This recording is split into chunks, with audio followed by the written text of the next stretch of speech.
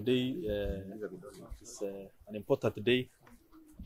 As you know, the ongoings that have been happening in the Assembly for the last 4 days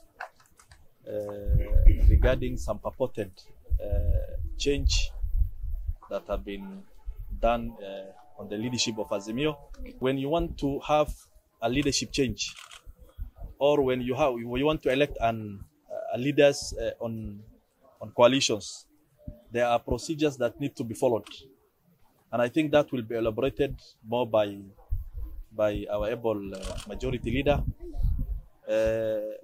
What happened was illegality, but we never came to this assembly to fight with the individuals or with the speaker, because this is an institution of law and order, and this institution needs to be respected. Tarehe 3 tulitimua former majority leader ambaye sahihi hayuko, na mimi ndio nashikilia sasa hapa kwa hiyo nafasi. Mara nyingi sana tumeitisha mkutano kama Azimio na amedinda kuitisha,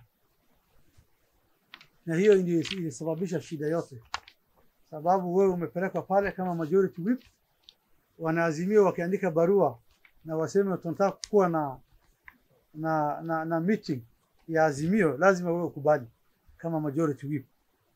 So ile notice pia tulitoa ndio hii kwa mbele yangu, to all members of the coalition were invited for consultative meeting on the 3rd of September 2023 at Rabat Executive Hotel at 9. Na hiyo meeting ilitendeka bila majority whip. Sasa tukaanza kumtoa yeye, sababu yeye ndiye alianza shida ya kwanza. Alikataa kutupatia nafasi ya kukutana.